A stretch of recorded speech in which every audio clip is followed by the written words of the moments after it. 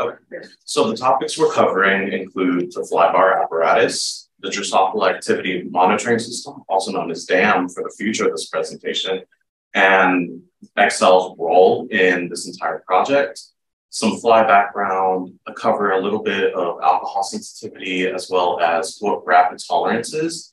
And we're going to finish off covering correlation analysis in this project. So I wanted to go over what the flybar exactly is. So it's called an apparatus. The one we used in lab felt homebrew, but it's basically an air pump that's from a fish tank connected to two tubes, connected to an air regulator, flow meters.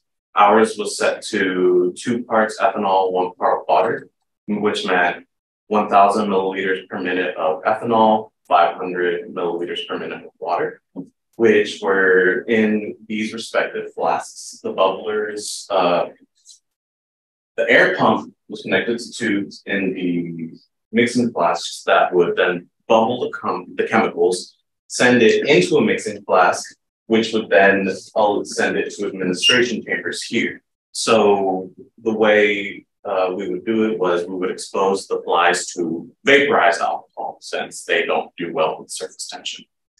And here's a video of them within the exposure chambers. The focus right now is just a fly that's done. Later, we'll see some that have succumbed to the ethanol, but in the meantime, we'll be covering the DAM system. So the DAM system is composed of at least 10 of these monitors. Each monitor holds 32 tubes, and each tube holds a single fly with food and cotton to allow a little bit of air circulation. And it's held in a monitor in an incubator set to a 12-hour day-night cycle for at least 3 days. Our experiment, we used 4, so we can cut off 1 day. And the red line you see here is an IR light. Every time the fly crosses this light, it's counted in the system as a tick. And that goes on for the entire duration of the data collection process. And then it's saved into a computer, and the computer runs Windows XP as well, because it will not turn back when it gets shut down. And then here, once we collected the data, we put it into an open source software developed by Carol Chichewicz and Jay Hertz called Shiny R DAM. With this software, we are capable of processing our raw data within hours instead of doing it by hand, which would take weeks.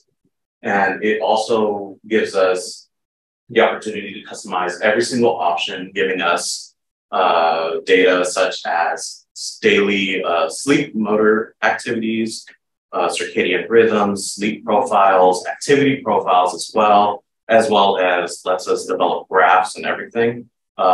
We didn't use this software to make our graphs since it was really finicky in that aspect. And as far as Excel goes, these are some of the functions we use in Excel: mean, standard error, student's t-test, and correlation analysis. In the student's t-test, we did a 2-tailed one-type t-test since we were comparing homogeneous data that were similar to each other. And we did standard error of mean, since that allowed us to see the variance in our averages of each replicate. And then finally, the correlation analysis, which we did on the DAM assay results and flybar apparatus results. So we had 3 aims for this experiment. We wanted to test the fly lines that had stable short or long sleep for the alcohol tolerance and alcohol sensitivity. And on top of that, we wanted to test them for their appropriate behavior. Additionally, we wanted to find a correlation between those sleep behaviors as well as sensitivity and tolerance. So our purpose of the experiment was to see the effects of sleep length on the development of a form of alcohol tolerance known as rapid tolerance, which led us to this question: does sleep affect rapid tolerance in drosophila melanogaster? And now you might be asking, why should we care? This was why. A previous study showed flies would decrease sleep. They were mechanically induced. They would be shaken throughout a 24-hour period, had increased alcohol sensitivity as well as increased alcohol toxicity, meaning they would be killed easier by alcohol. And flies that would be long sleep, they would be pharmacologically induced. They would be less sensitive to alcohol and were more tolerant as well as a result. In a different study that showed the opposite result, it was done on mice that showed that lack of sleep, also mechanically induced, but this time they were on a treadmill. They showed lower alcohol sensitivity. And then finally, as to the whole big picture why, alcohol use is detrimental to health and can cause tolerance, which then eventually lead to alcohol abuse and other health complications, as we all know. And now, so a little bit of flyback. So the flies we used were from a sleep inbred panel, which is a collection of inbred flies that have extreme long and extreme short sleep durations. And extreme long sleep can mean at least 12 hours. Extreme short sleep can mean just over an hour. And by sleep inbred, that means they were bred for 13 generations and artificially selected by each metric. And why did we use flies? Well, they're ideal to genetically trace target genes because they're fully sequenced. On top of that, these fly lines are at extremes of the trait of interest, which is sleep. And there have been previous studies done which analyze sleep differences in circadian rhythms and their effect on longevity on these same flies. On top of that, I wanted to include a graph, a picture that shows the comparison between mammals and flies. So there are three types of rapid tolerance called acute, rapid, or three types of tolerance: acute, rapid, and chronic. Acute being 15 to 30 minutes after initial exposure. Rapid tolerance being 4 hours flies after initial exposure, 24 hours as mammals, and then chronic, which is 24 hours after intermittent or continuous exposure. So we used the 4-hour metric because that was a lot easier to work with in the lab and a lot easier to work with here. And here we have the experimental design for the fly bar assay, which was we took 2 to 5 day old male flies, then exposed them to alcohol, each exposure chamber holding 30 flies. And then the number of flies that lost their writing reflex was documented every 5 minutes for 40 minutes. Right now, you might be asking, what is the writing reflex? We'll see in the next slide. And then once half the flies were down, we called that T-half in each vial. And then we let them have 4-hour recovery time and did the same protocol again to see any difference in T-half. Because in this graphic here, we see that first exposure T-half, and then 4 hours later, the second exposure. And then from there, rapid tolerance is the difference between our final and initial exposure. And for convenience for the rest of the presentation, I included a graphic that has all of our genotypes that we use. DGRP, our control being in black, our short sleep flies being in orange for the rest of the presentation, as well as long sleep being in green. And here is a video showing, or well, at least a picture showing that some of the flies that lost their writing reflex, they're on their side. Here. They're just on their side. This one's standing upright, and it's kind of subjective almost. And yeah, it's hard to see how long it takes because all this count different. You'll tap the tube and some of them stand up immediately. So we have to wait at least 5 seconds to include it as a 1 count. And after the DAM assay. So we performed this one after collecting data for the LORR and rapid tolerance assays. And we did note that our control DGRP had lower rapid tolerance than what we were expecting, despite it having to serve as the median or the middleman or middle ground.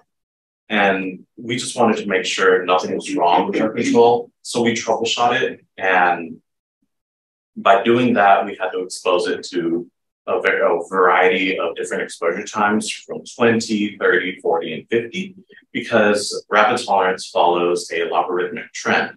And the further we go out, it ends up plateauing. So we wanted to ensure that the flies were either exposed to enough alcohol or ensure that we weren't just ruining the data by exposing them to too much. And then finally, we collected the locomotor activity, circadian rhythms, using the DAM assay just to make sure all of our genotypes were behaving as expected. And then in the DAM assay, there's 32 flies in each monitor, the same genotype, all male. And then monitors were left to record for 4 days. And we cut off we cut off anything before 6 a.m. for the first day to have 3 full days of data. And then that's when we plugged it into Shiny Organic. And here's some of the results we saw. So as right now, you're probably thinking, what does this all mean? I'll tell you. So the loss of writing reflex, we did notice that there was a variance in loss of writing with all the sleep genotypes. What we did know was S21 and L22 weren't statistically different than our control. Additionally, this kind of translates over to rapid tolerance, where L11 and L12 aren't statistically different than our control as well. But we also noticed that despite being our control, it's nowhere in the middle on either side of rapid tolerance or loss of writing. So that's when troubleshooting comes in. So we saw that it does follow a logarithmic trend, but the problem with that was our testing condition was the lowest. And we saw that 30 minutes was still significantly higher, and we saw the plateau much too soon. But we did come to the conclusion that there's still significant noise as we didn't have enough replicates. This is preliminary data as well, and that there still is no clear distinction as to whether long sleep has higher sensitivity or short sleep does across the board for both conditions. Additionally, DAM assay results show this probably looks like a nightmare to you. It always does. But the one thing I like pointing out is that this graph is an inverse of this one, because in this one, we look at the average sleep activity. And this one, we look at the average activity profiles in the flies. So activity means when they're awake, and then this one's self-explanatory. So from there, we're wondering what part makes our flies behavior normal. And then we saw that in our sleep profiles, that all the short sleep flies were under the control here in black. And all our long sleep flies were above our control in green. And then at that point, we were able to make the conclusion that nighttime sleep, as this is an entire 12-hour cycle, from 0 to 12 hours, it is daytime, or when the lights are on. And then from 12 to 24, that's when the lights are all off. And we can see that the trend follows similar in the activity profiles, where short sleep shows the most activity and long sleep shows the least activity, with DGRP, our control, being in the middle. So we could conclude that activity is normal and the behavior we saw was expected. On top of that, we were also able to get other results like sleep out number, daytime, sleep out length, and nighttime sleep. And again, we can see that in daytime, in these 3 graphs, there is no clear distinction. It's a bit clearer in sleep out length, where DGRP is in the middle and short sleep and long sleep are around that same area, but there was still some that weren't statistically different than our control. And that's when we saw that nighttime sleep data was in fact more of the reason to characterize these invert panel flies as their respective characteristics. So then finally, we get to the correlation analysis. I'm showing you a lot of graphs, but it's purposeful.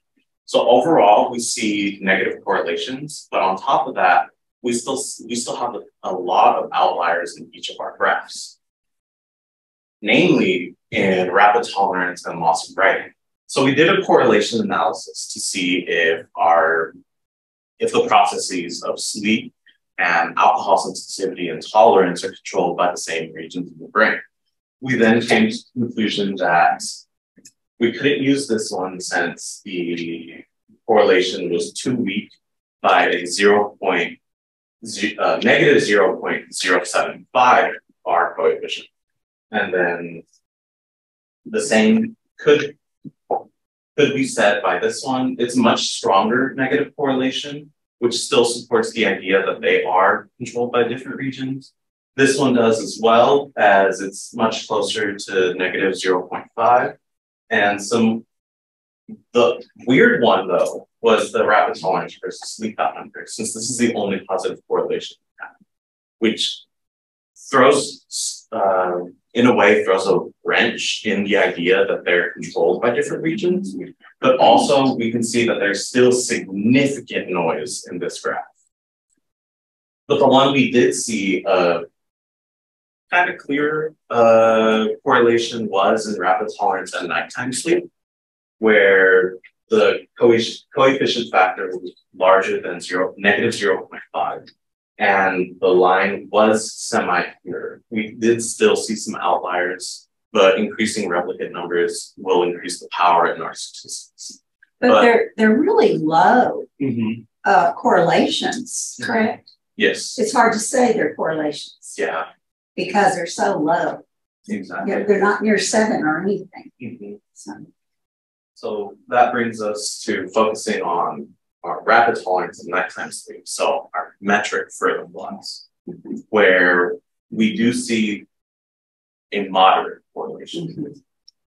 So this brought us to the conclusion that the correlation showed that processes could potentially be controlled by different regions in the brain, but there is still some power lacking in statistics. And so the conclusion, we wanted to answer these 4 questions. Was there an effect? Yes, we saw variance in rapid tolerance and loss of writing. But we weren't able to specifically make a judgment on which one had a better effect or which one was the one we wanted to pay attention to, which leads us to what did we see as a result? Variance in the data all across the board.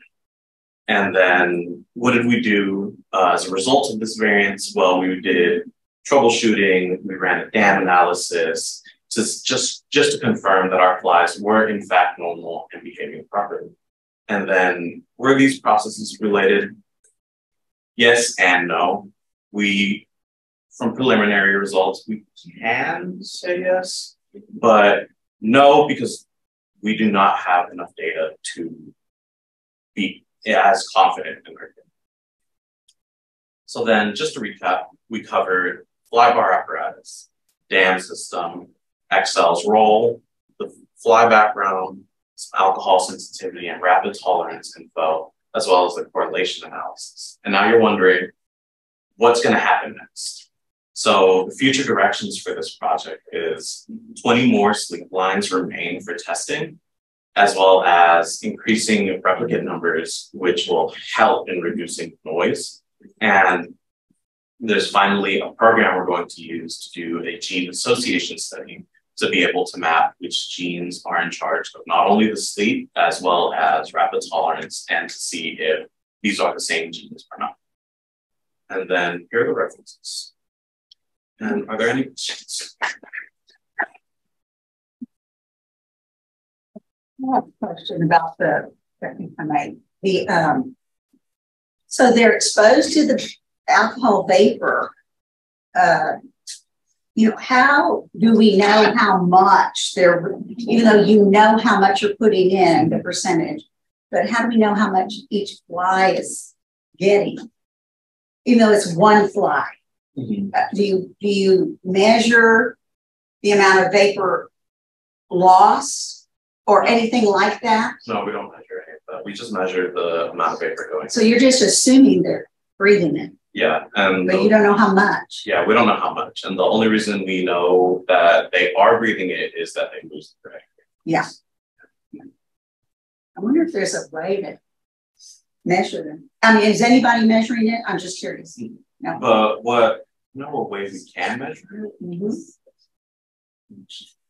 See, to me, that would be very important, as opposed to what, you know, just from human, 1 beer versus 6 beers versus 12 beers, etc. So even though they're all the same percent of alcohol, but how do we know how much that little booger is breathing in? That is a good question. Yeah, I'll make sure to raise that. Okay. Any other questions? Thank you for your question. Would you please provide your name and the name of I'm the sorry. institution? Mary Jo Parker, University of Houston, downtown. Thank you. Great. Okay. Well, thank you for your presentation. Thank you for your questions and participation in this session. In-person participant, please use the QR code in your name badge to access the link, evaluate the session before leaving. Please select the correct track and time. So participants, please access the evaluation link in the chat so you can complete the evaluation as well. Thank you.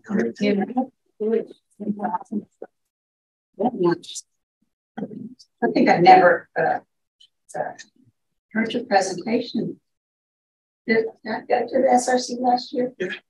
You tried recruiting out. Okay. But the behavior it shows during rapid tolerance is still one we can't figure out yet. Right. Yeah, so we're still working. Yeah. All right. Great job.